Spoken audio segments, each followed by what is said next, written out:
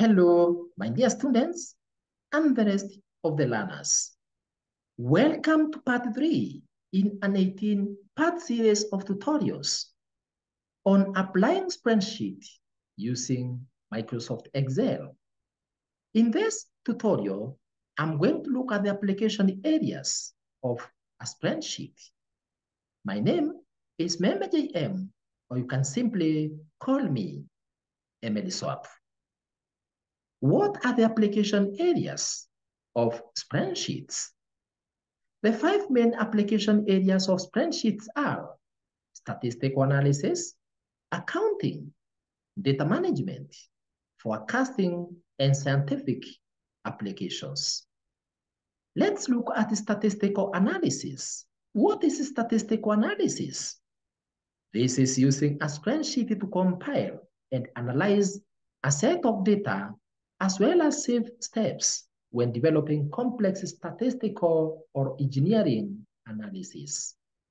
The user provides the appropriate data and the parameters for each analysis, and then through the use of appropriate automated function, the spreadsheet displays the results in graphs or output tables. What about the accounting? This is using a spreadsheet in recording daily transactions, keeping financial records, and managing finance through its inbuilt functions that make accounting tasks easier. It can be used by accountants to track the value of assets over time, calculate profits, and prepare budgets. The fourth or the third function or application area of spreadsheets is data management. This is using a spreadsheet to manipulate data easily and quickly through its various functions, such as managing data neatly in tabular structure, filtering, entering data, viewing records, editing, and printing data. The fourth application is forecasting, or what we call what-if analysis. This is using a spreadsheet to predict the outcome of a certain situation in case a certain change is made to the data values entered in a worksheet. It involves changing the value of one of the arguments in a formula in order to see the difference that the change would make on the results of the calculations.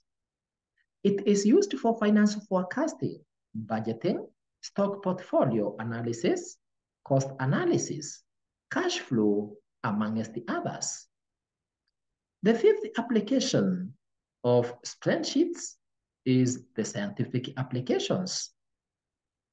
This is using a spreadsheet to simplify and generate solutions to scientific problems that needs to be manipulated mathematically with the use of scientific functions.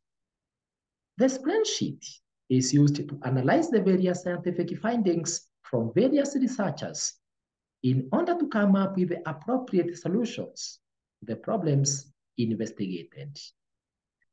And with that, we have come to the end of the applications of spreadsheets.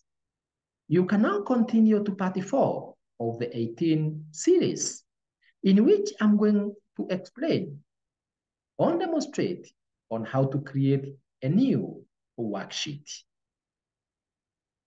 Congratulations for learning part 3 of 18 on application areas of a spreadsheet. You can access other parts in applying spreadsheet series, as well as other computer or ICT videos by clicking or tapping on Emily Swap ICT YouTube channel below this video. To subscribe to the channel, tap on subscribe button below this video in YouTube if it's not currently reading as subscribed. For any further correspondence, kindly write it to us through the email emilyswap@gmail.com. Thank you very much for listening to me. Let's meet in part 4 of this series, and God bless.